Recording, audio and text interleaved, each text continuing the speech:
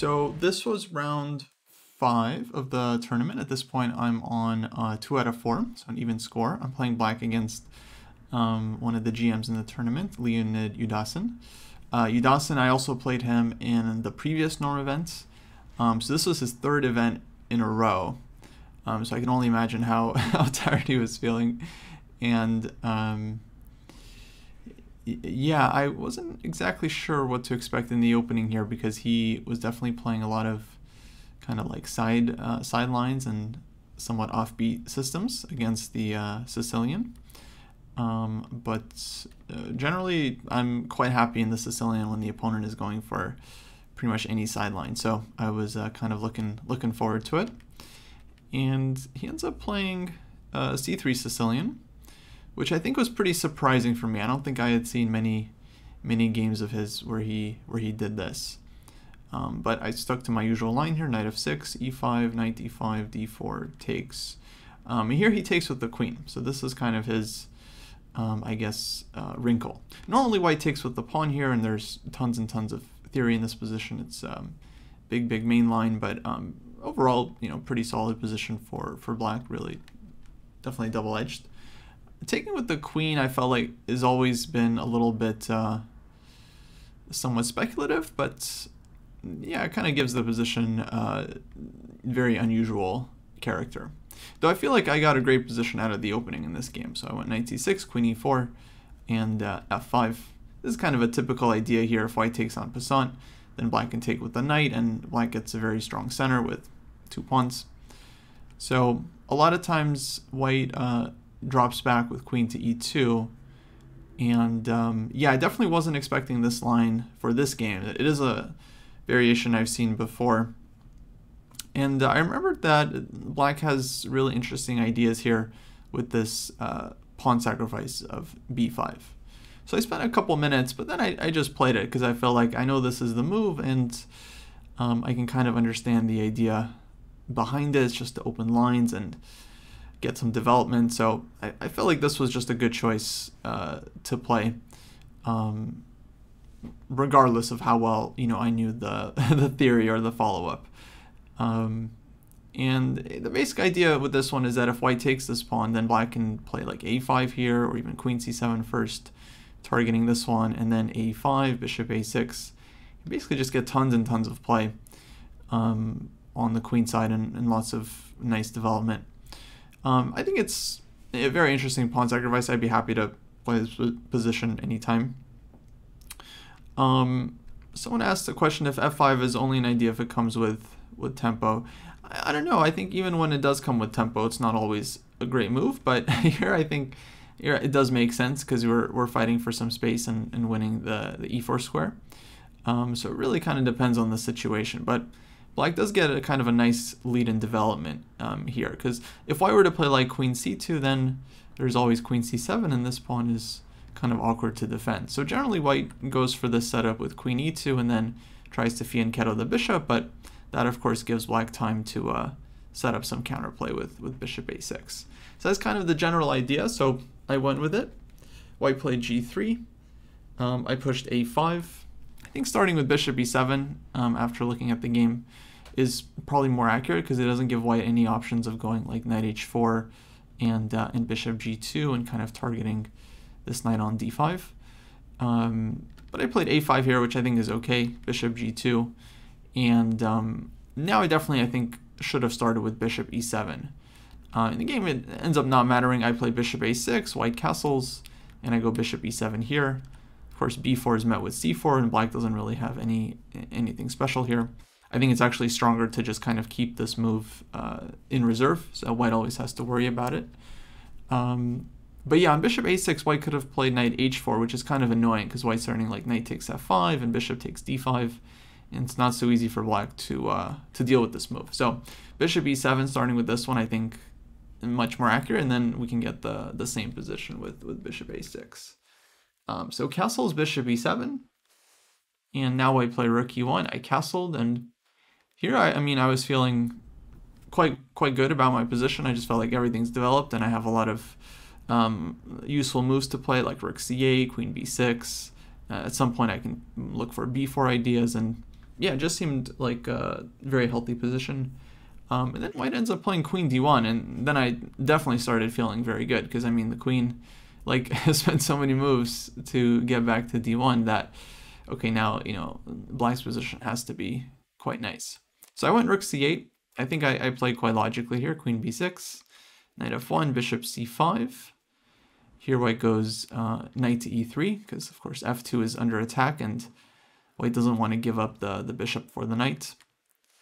And my first thought at this point was to play for f4, which looks very natural. Just trying to kind of disturb white on the king side. But it felt like the game would likely follow this path. Knight takes d5. The idea would be to take on f2 here, king h1. Now I got to take the knight because it was hitting the queen. Queen takes d5 check, king h8. And I was looking at this position for a while, and I felt like, you know, if white plays rook f1 or something like this, and then I take on g3, that seemed kind of reasonable. You know, I'm taking a lot of pawns, again, around white's king, and looks like, you know, we'd have a lot to play for. Bishop can always draw back to b7, and there's play on the diagonal. Then I realized most likely white's probably just going to play bishop takes f4 in this position and just sacrifice the exchange, but fix the king side, get everything developed. And then I looked at this position for a little bit, you know, in the visualization, like I definitely did not want to play this over the board, because to me this felt like white would just have huge practical compensation. And indeed, Engine actually says this one is about equal, which means, yeah, white has tons and tons of compensation for the exchange. So long story short, I realized I don't need to like do anything immediately. I can just keep the tension, and I found knight c7, which I think is a much stronger move, just reinforcing the knight on d5, opening up the diagonal for the bishop, opening up the c-file, and white doesn't really have a great way to develop here because of this very annoying pressure on f2. So knight d4, I think this is kind of logical.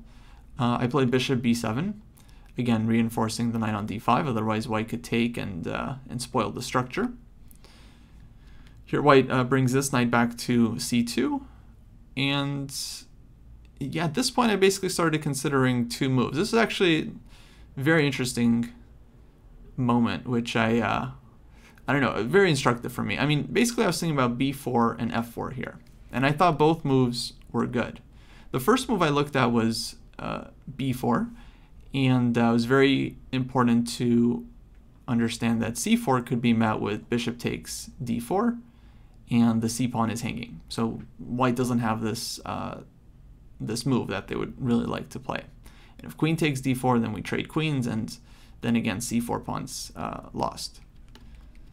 So on b4, I felt like, well, life is good. I mean, if white takes, we can recapture, and then f4 is coming next, and there's just, again, just tons of pressure on the f-file. This is great.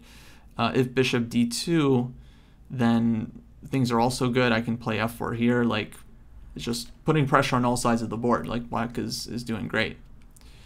Then I started looking at f4, and I was trying to figure out, okay, maybe f4 first is more accurate for some reason. And to me, this also looked fine. It's like also looked good. And then next move, I can see what white does, but I can go b4 next move if I want to. I can maybe look for some kind of knight f5 ideas as well, which might be annoying, or fg at some point. But I basically felt like I'm probably going to be playing one of these two moves, one right after the other, either f4 first and then b4, or b4 first and then f4. So eventually I decided just to go b4 first, because I felt like, okay, this move is harmless. White's going to have to like defend the pawn, maybe bishop d2, maybe like try some rook b1 or something. But okay, I improved my position on the queen side, and now I can play f4. Yeah, Yudasin ends up spending, I think, quite a bit of time here, and eventually he ends up playing c4. So like the move I kind of discarded because I felt like, okay, it's just losing a pawn. But of course, upon reflection, it's actually by far the best move for white in the position, because everything else is actually terrible. Like if black gets f4 in, then this is really, the king side is just going to collapse in a couple of moves. And now there's no more c4 because black will just take on d4, and everything is collapsing in white's position. So he realized actually that he's kind of in danger here and realized that he does need to just give this pawn, but at least he can go into the endgame. Okay, white's a pawn down, but they're now in an endgame. The king is not getting attacked. There's no pressure on the diagonal. It's a lot safer than it was a couple moves ago. So a very good practical decision, because I really struggled to try and win this one. And so yeah, looking back on it, definitely f4 first was the right move, just to get this pressure in. Then I can play b4 next or not. But yeah, not giving white this kind of bailout opportunity would have been more prudent.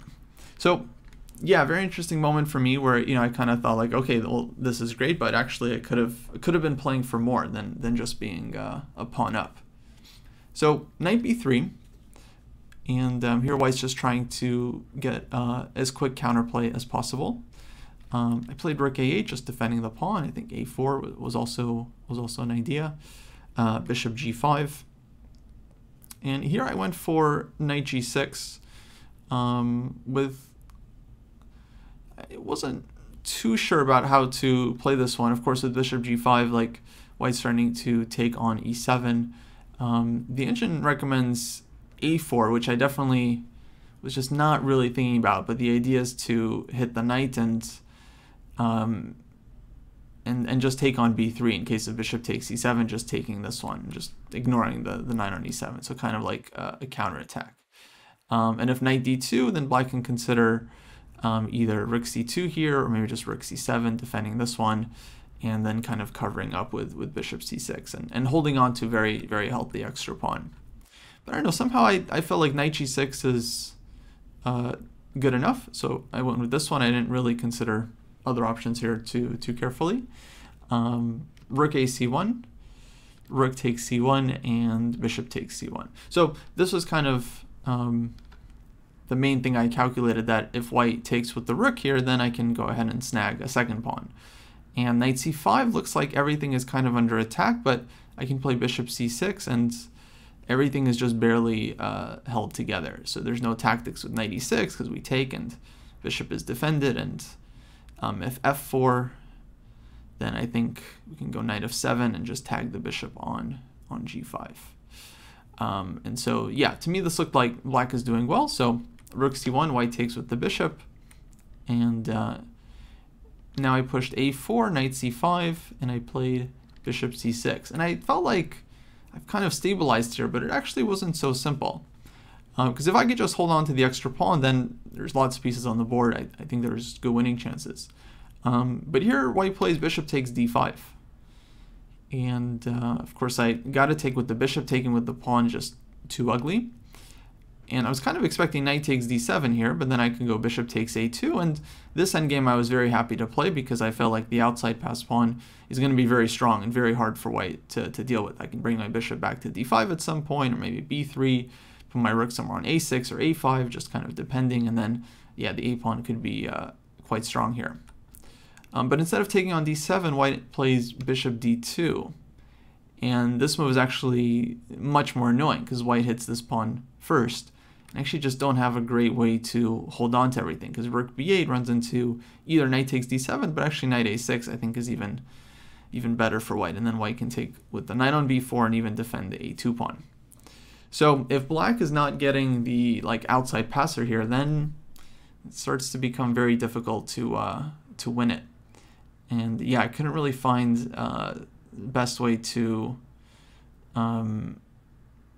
create chances here. There actually was one trick that I missed in the game. So I could have played rook to b8, and then on knight a6, rook b5, let's say knight takes b4, there is bishop takes a2 at the end, which is kind of a neat trick. I don't know how great black's winning chances are here, but at least I can snag this pawn, and yeah, e-pawn is still kind of under attack. Definitely would keep some chances. But okay, instead of knight a6, white has other moves as well. For example, f4, and white is doing much better.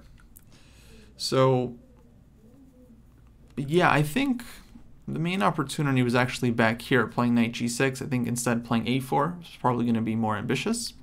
Though I did have a chance later on in this game. I ended up playing b3, takes, bishop c3, rook to c8. Now, of course, I'm kind of hoping for knight takes d7 here, so I could play a3, and you know the pawn starts to become pretty strong. Instead, white goes bishop to b4, and yeah, now I played rook to c7, but this gave white the chance to play f4. Okay, still a pawn down, but very, very good drawing chances, of course, with the opposite color bishops. Now that my knight is kind of stuck, like it's going to need some time to get back into the game, white basically just has enough here to hold. So I played bishop to d5. Also, at a certain point, white is ready to just take on b3, bring the rook around, and then the rook and bishop would be stronger than my rook and knight here for sure. So bishop d5, rook a1, and yeah, essentially I'm just actually not able to hold on to this pawn. Bishop c6. Now, if knight takes a4, then of course there's rook a7 here, which is, I guess, kind of another trick. And then if b3, rook b7, and at least I'm getting this pawn. And okay, maybe I can try to infiltrate with my rook somehow and cause some damage, some h5, h4. You know, could be pretty annoying. But rook a3, just getting ready to take the pawn without falling into any unfortunate pins. I played rook a7 here. Bishop c3. Okay, this is another trick I was hoping for. In case of b3, then I could take. If rook takes a7, we have this one. And white has 3 pieces, but cannot stop the pawn. And okay, of course, if white takes, then, well, we keep our extra pawn. We get rook a2. You know, this is pretty annoying as well. But no, bishop c3. And now I'm really just not able to stop b3. And here white is able to just trade everything off. We reach this endgame where, yeah, black is up a pawn still, but very, very hard to do anything with this one. I think it's more or less a dead draw. So I tried for a bit, but yeah, couldn't really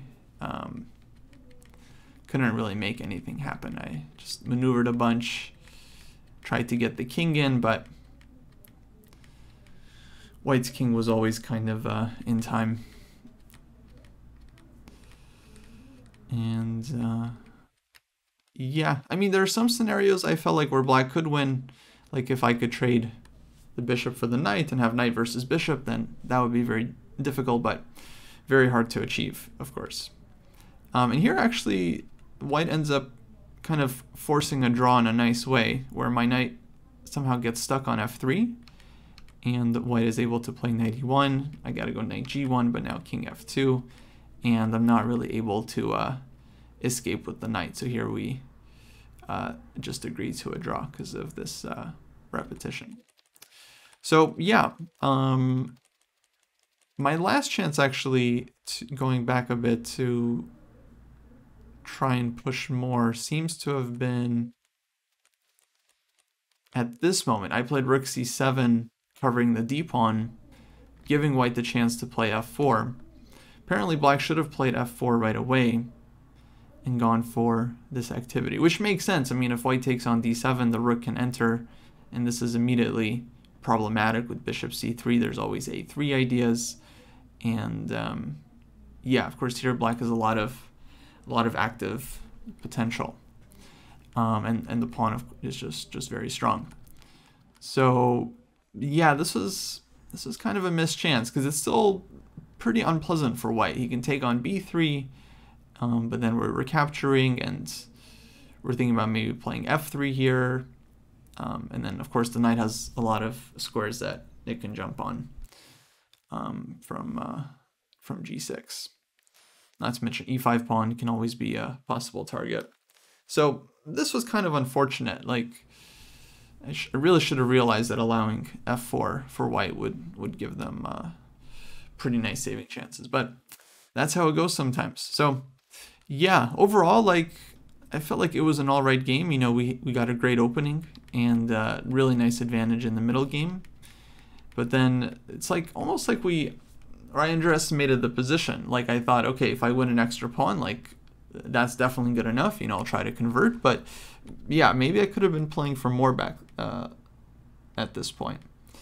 And then, of course, the endgame, definitely we could have made better use of our chances. So overall, definitely not a bad result, but yeah, the play could have been better.